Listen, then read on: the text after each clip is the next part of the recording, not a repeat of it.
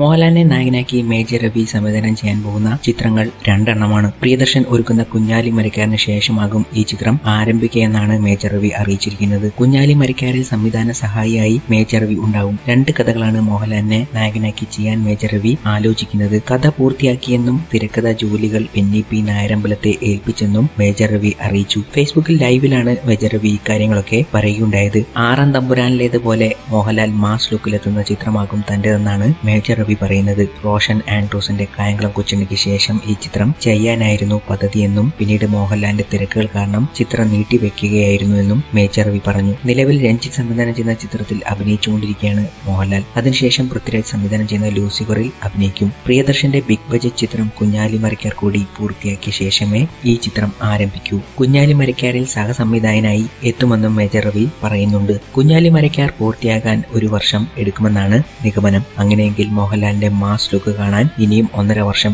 കാത്തിരിക്കണം. എന്തായാലും മോഹൻലാലിന്റെ ആ മാസ് ലുക്കിലുള്ള അവതാരത്തെ കയ്യിലൊതുക്കാൻ മേജർ രവിക്ക് ആകുമോ എന്ന ആകാംക്ഷയിലാണ് പ്രേക്ഷകരും.